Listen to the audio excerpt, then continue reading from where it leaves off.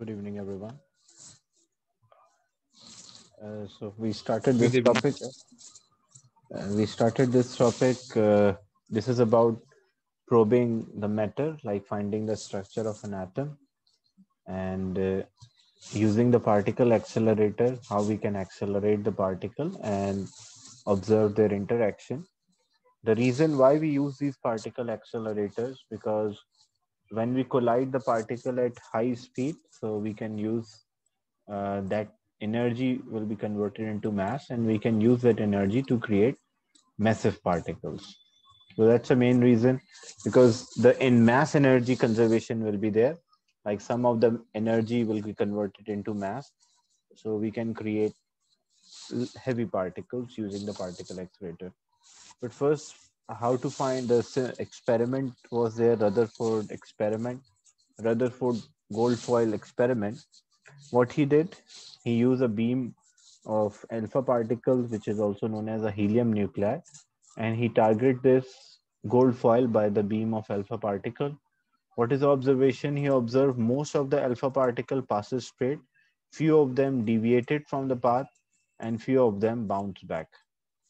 So if most of the alpha particles are able to pass through or penetrate through, it shows that a major portion of the atoms or major portion of the gold foil is empty. That's why most of the alpha particles are able to pass. Few of them deviated from their path. So what it shows, as we know, the nucleus, the central part of a nucleus, and the alpha particle have the identical charges. That's why like charges repel, so they deviate from their original path. And few of them bounce back.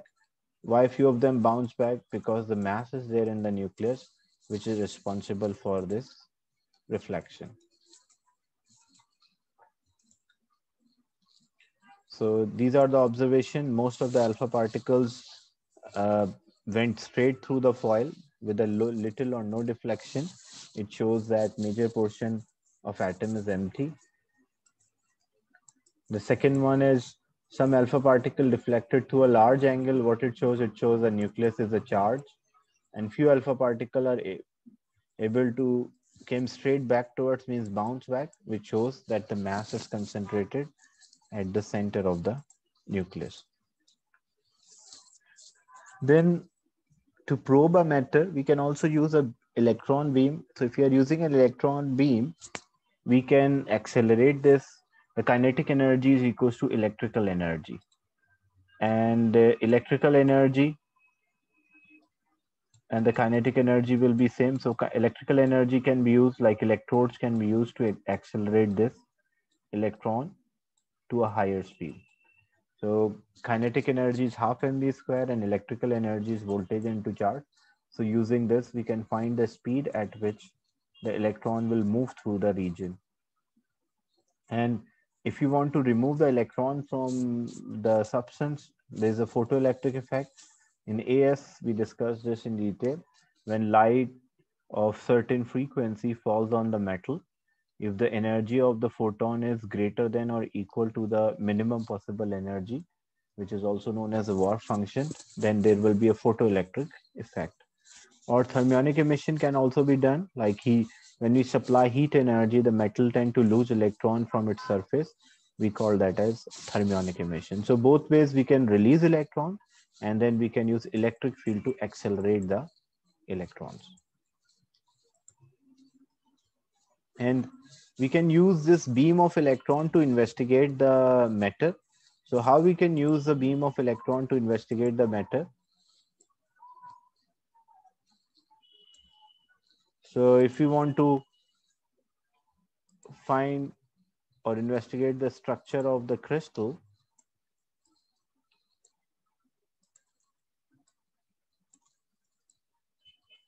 so we can use X-ray diffraction or we can use electron diffraction. In X-ray in X-ray diffraction, what will happen? X-rays are electromagnetic radiation. So when the wave passes, these are the wave front, not the wave. So when the wave passes through the crystal, diffraction pattern are observed. So what it shows that the wavelength is comparable with the spacing, the distance between the ions. so diffraction occur. When we carry out the similar experiment with electron beam, so what we observe, we can change the speed of the electron by using a different electric field. So when we use an electron, a beam of electrons, so what we observe most, if it electron is a particle, then it should pass straight, or it should deviate from the path, or it should bounce back. But we don't observe this pattern. What we observe when we are using electron, we observe a similar diffraction pattern, which we observe with X-ray. So what it shows electron is not acting like a particle, it is acting like a wave. And the wavelength associated with this electron matches with the gap size. So that's why diffraction occurs. And how we can find this wavelength?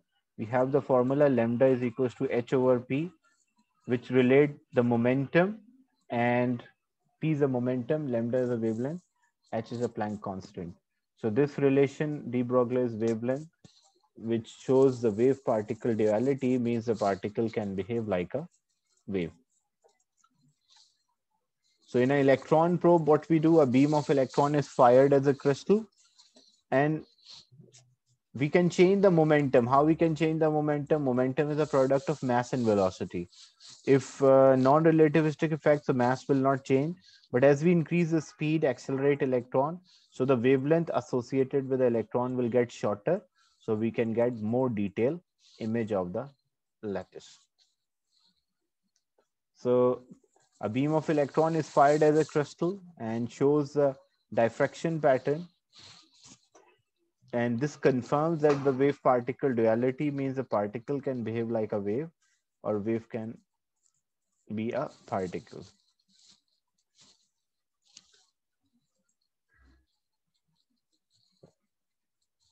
So if you want to get a more detailed image, like more diffraction, so we should increase the momentum. How we can increase the momentum? By using a higher momentum is a product of mass and velocity. Mass is constant, velocity we can change. And how we can change the velocity? We know kinetic energy is equals to voltage into charge. So if we apply a greater voltage, mass and will not change, so speed of electron will change. As the speed change, the momentum will change. Increase in momentum will lower the wavelength, so we can have more detailed image of the lattice.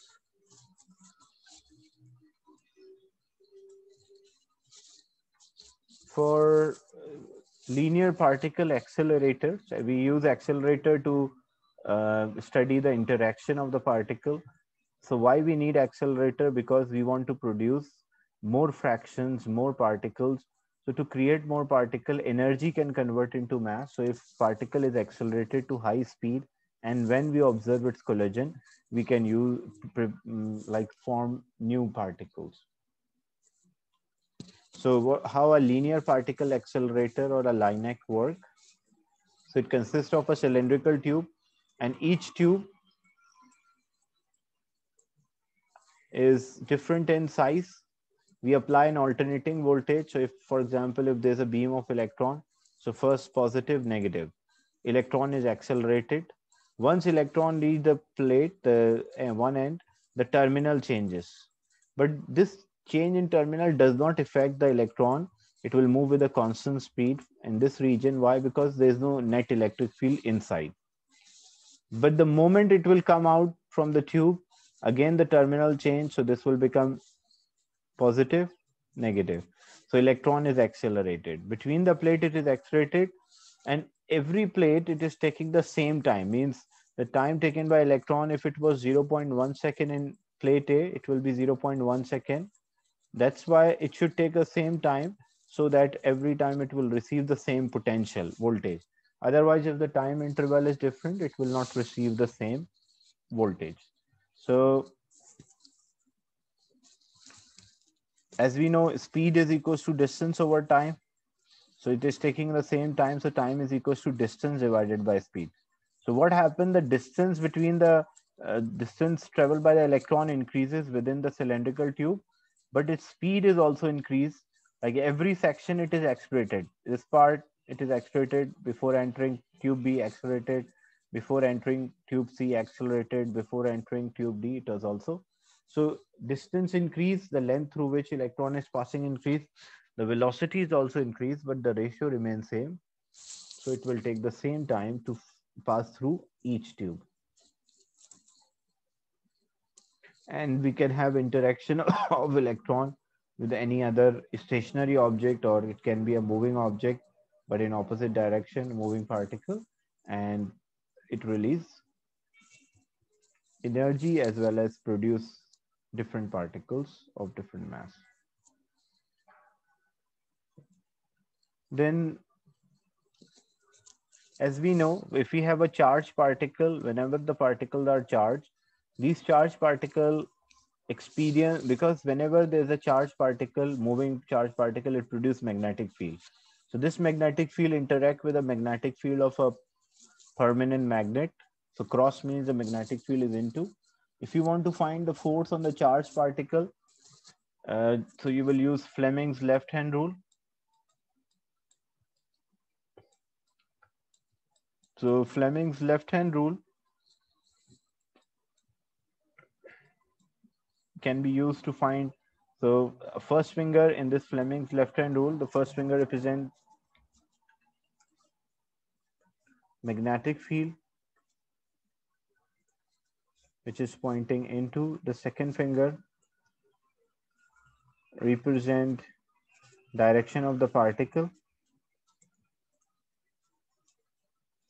and the thumb will represent the force which the particle experience. So in this case, the first finger, as you apply the rule, the first finger should point into, second represent direction in which the particle is moving. So you can see clearly the thumb is pointing up here, so the direction of force is up. So this direction of the force cause the rotation, or object will move in a circular path. So it's easy to just apply the rule, because sometimes you don't know the particle. So you can apply the left hand rule. If it follow the left hand rule, it means it is a positive particle. If it does not follow the left hand rule, it means it is a negative particle.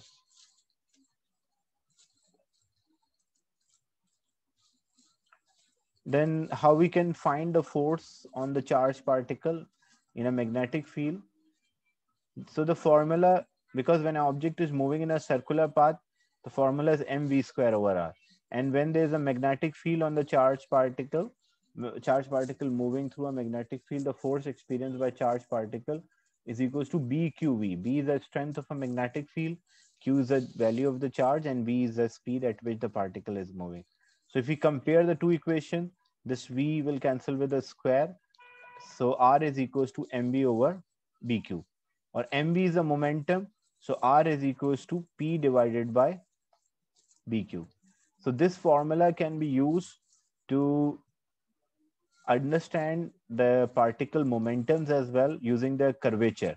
Like you can see, this is a small curvature. Another particle, this is a large curve, means greater radius. So when we compare the momentum of A with momentum of B, so as B is having a large radii, so means it will have a greater momentum. So you can using the curvature of the curve path, or curvature of the path, you can identify the momentum as well for particles moving in a magnetic field. So greater curvature means higher value of R. It means greater momentum of the particle.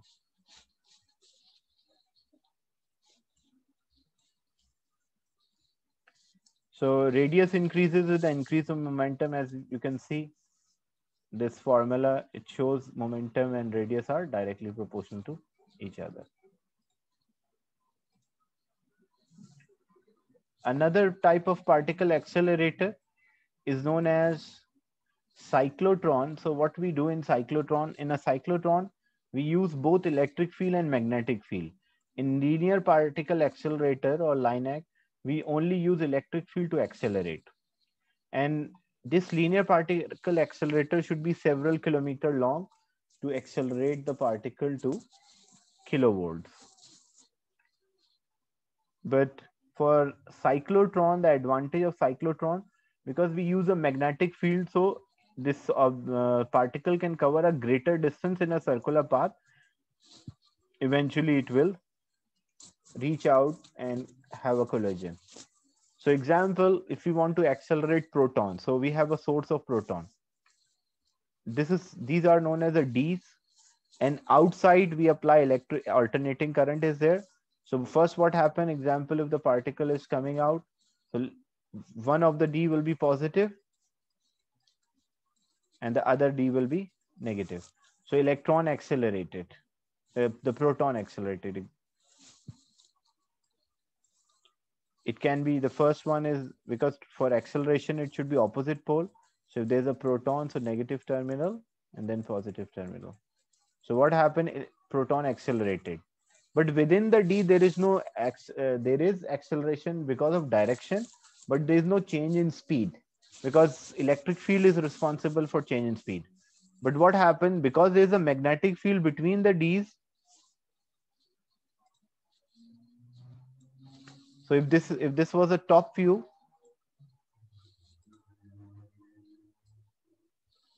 and this is a D. So when, say, proton accelerated, then deviate. Within the D, it is only changing the direction, accelerating because there is a change in direction, but there is no change in speed. Why there is no change in speed? Because there is no electric field within the D. But moment it will arise, so it will accelerate, and then again it will deviate.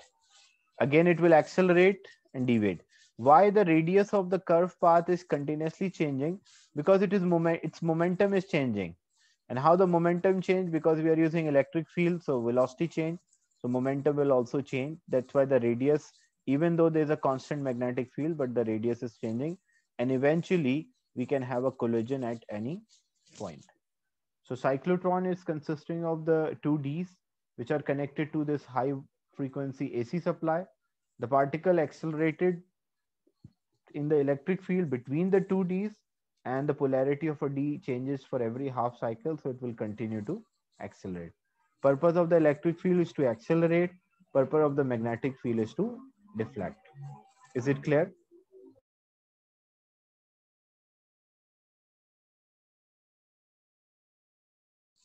Is it clear? The cyclotron?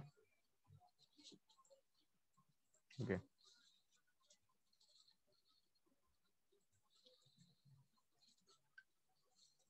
So you can see this is a passage, the path which the particle will, so it is accelerated, then deviated, then accelerated, then deviated, accelerate, deviate, and eventually it will reach out and collide with other. This is an exam style question.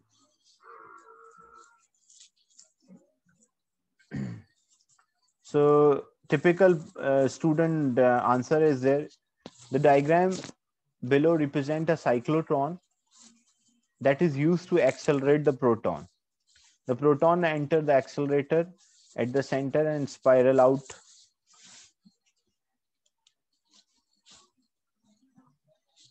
So why do the proton accelerated, moving from one half of the cyclotron to the opposite half? So what is the reason for the acceleration? The reason for acceleration, because the opposite Ds are there, opposite potentials are there. That's why it is accelerated. The largest radii of a circular path that a proton can follow is equal to radius of a cyclotron. Means that's a complete path which it takes. Shows that the maximum speed of a proton is equal to BQR divided by M. And so how we can represent? Because when it is moving in a cyclotron, the centripetal force, because it's moving in a circular path, so centripetal force, and centripetal force is due to the magnetic force. And centripetal force is given by mv square over r, and magnetic force is bqv. We can solve this and find the speed.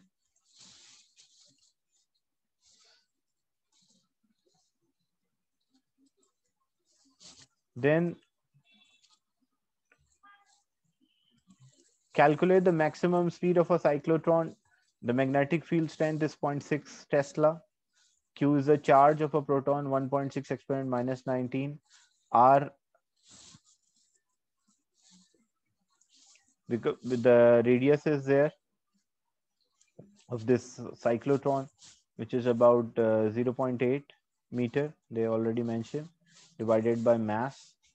Mass of electron is mass of proton is 1.67, exponent minus 27 kilograms. So you substitute and you will get 4.5 exponent.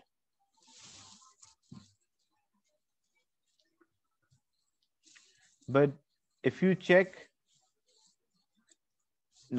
as they mentioned here in this, the diameter. So if a student substituted instead of radius a diameter, it will be 4.5 exponent 7, and it is very high speed. When it moves closer to the speed of the light, then relativistic effect, the mass does not remain constant. That is why R should not be 0.8, it should be 0.4. Then state difference in the path followed by a charged particle being accelerated by synchrotron compared to that cyclotron. So synchrotron is using a variable magnetic field. Basically what happened, because if in a cyclotron we use a constant magnetic field, and that magnetic field is only able to change the direction, but because the speeds are different, that's why it is having a spiral path. But in synchrotron, what we have variable magnetic field. Magnetic field is not constant. As the speed changes, we change the strength of a magnetic field so that it will remain in its path, circular path. So the radius of a circular path that the particle follows is kept constant. And how it is kept constant? The particle travel in a vacuated chamber, and that is having a shape of a ring. So we use different magnetic field, like the strength of the magnetic field in cyclotron is constant, but in synchrotron it is not constant. It is continuously changing variable magnetic field, which cause the path to be same. Otherwise, if it was a constant, because the constant magnetic field, as the speed is continuously changing, so it will have a spiral path. Then the particle detectors, basically after accelerating the particle, we carry out the the one particle collide with another one, and then we detect these particles. So for particle detectors, what we can do, different particle detectors can be used. We can use a Wilson cloud chamber, or we can use bubble chamber. So you don't have to learn the detail of how these chambers are working, but the basic idea is that because they contain particle, like one is uses a supercooled vapor, another one is superheated hydrogen. So both cases, what it cause, when the particle enter a region, the charged particle, not a neutral, so these charged particle cause ionization. Ionization means they knock out the electron. So when they knock out the electron, these radiation, this cause energy to emit out, and we can trace this energy which is emitted out, and we can sketch a path through which the particle is moving. So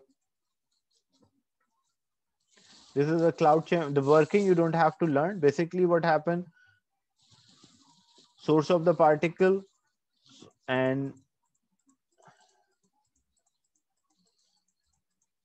so when the radiation enter, these radiation cause ionization, energy is emitted out, and using this energy we can trace the path of the particle. So example, you have paths are shown. First saying, explain the principle of cloud chamber for detecting the particle. What is the basic principle? The cloud chamber, basically the vapors are there. When it become ionized, they lose energy. So a cloud chamber contain a pad of a soap and ethanol, which vaporize when the pressure is reduced, and incoming ionizing particles ionize the air in the chamber and ethanol on a trail of ions, making the path visible. So basically why the path is visible, because the particles are causing ionization. If it's a strong ionization, then it will be a continuous and a broad path. If it is weak ionization, then discontinuous paths will be there, or thin line. The track were obtained for particle moving in a magnetic field at a right angle to the plane. As shown, explain what can be deduced about what is happening at a place A and B. So at A, what is happening? At point a neutral particle at A, the particle has decayed into two particles and one is uncharged. And at B, an uncharged particle has decayed into two oppositely charged. So what we can say, because look, the particle was moving in this direction and it deviate from the path. So because there was an initial path, if there is an initial path, so it shows that originally it was a charged particle. But because the momentum should be conserved, so if it changes the direction, so there should be another particle, because the initial momentum should be equal to the final momentum. So if this was the original path and it deviated from its path, so but there is no other particle we see, but there should be other particle. Why there should be other particle? Because to conserve the momentum. If initial, what is the initial momentum? The final, because if only the direction changes here, means the momentum is not conserved. The momentum before and momentum after is not same, because the direction you can see are. So there should be another particle to conserve the momentum, but that particle path is not visible. So what it shows? It shows that there will be uncharged particle. What about B? For B, we did not see the original track, and suddenly we see two particles are in opposite direction. So if two particles are in opposite direction, so what just gives an idea? This shows that B decayed into oppositely charged particle, and which are having momentums. Now you can see what difference there would be a track of electron and the proton in the same magnetic field. So what will be the difference in a track for first one? So the proton track would be curved in opposite direction and would be thicker and shorter, because they have more mass, but because they're moving at a slower, they have higher momentum. Moving at a slower can have a short range. That's why the length of a track will be shorter. Is it clear? The track in a cloud chamber, or it can be a bubble chamber.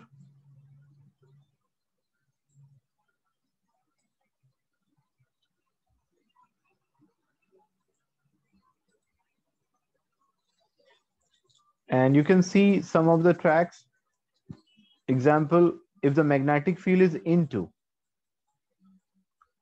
So first finger represent magnetic field, second represent direction of the particle, thumb is pointing up. So positive particle will go up, negative will move down.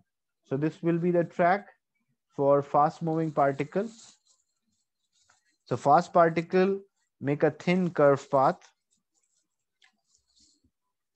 Now what happens as the particle is losing its energy? It will have a spiral path. Why spiral? Because it's continuously losing its energy. So speed is decreasing. As the speed decreases, the momentum will also decrease. So radius will decrease. So particle lose the kinetic energy through ionization. So the track is getting more curved and less thicker. The radius is decreasing basically.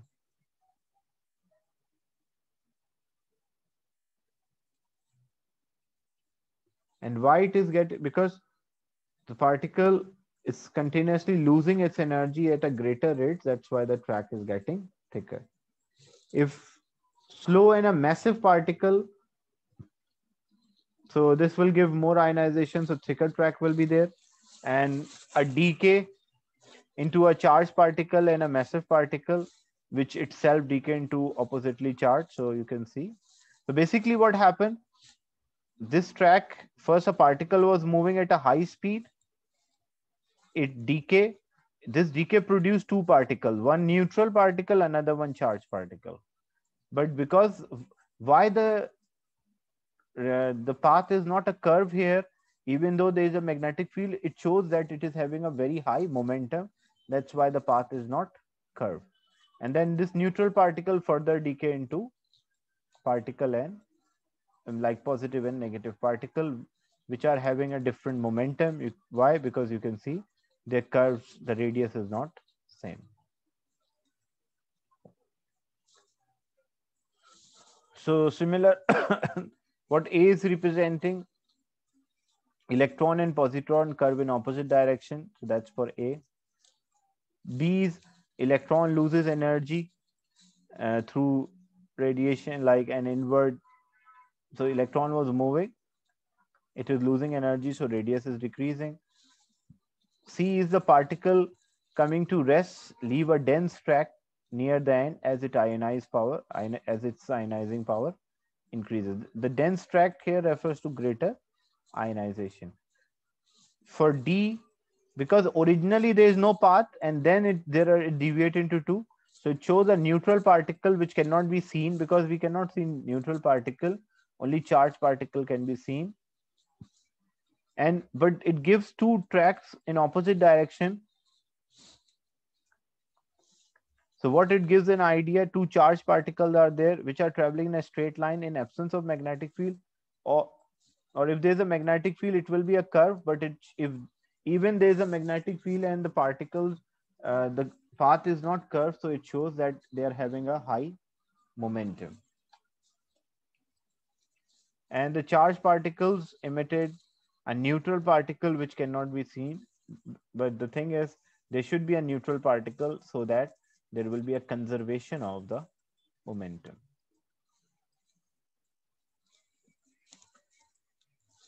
This is a typical exam style question.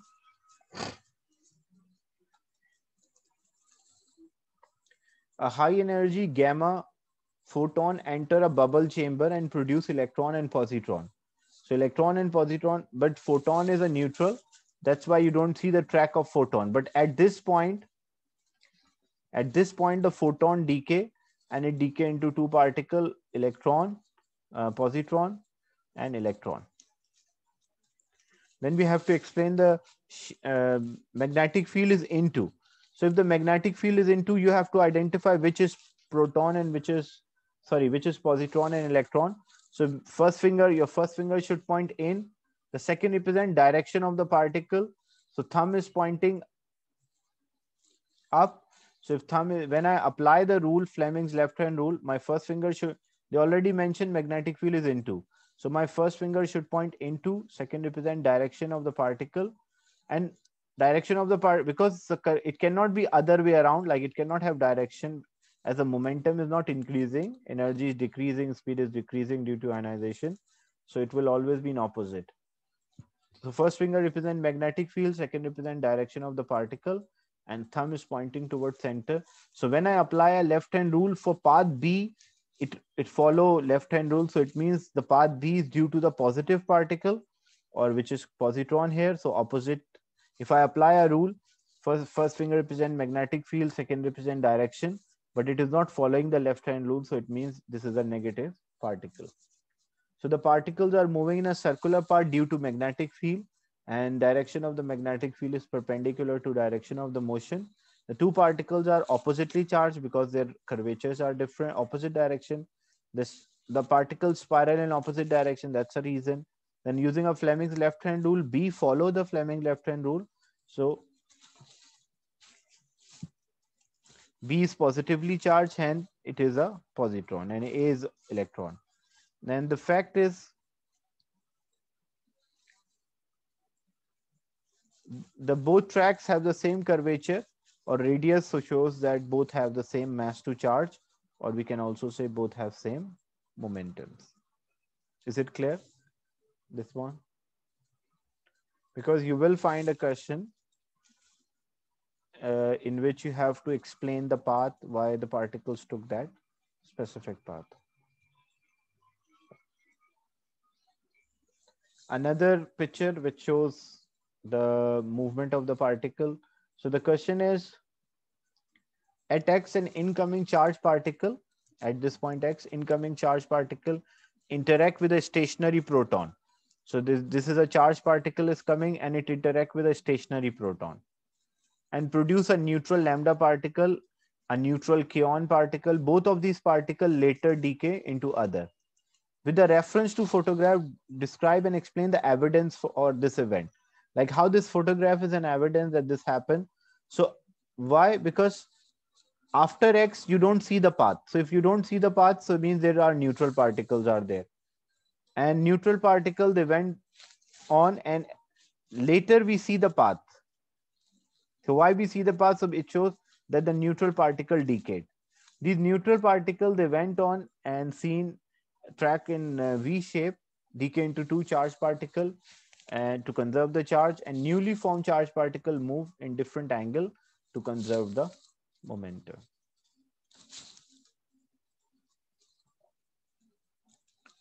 So this was about the particle physics, particle accelerator. We are done with particle physics. The last topic is left, which is about magnetic field, and we'll discuss that on Thursday. So we'll complete unit 4 on Thursday. Any doubt related to the class?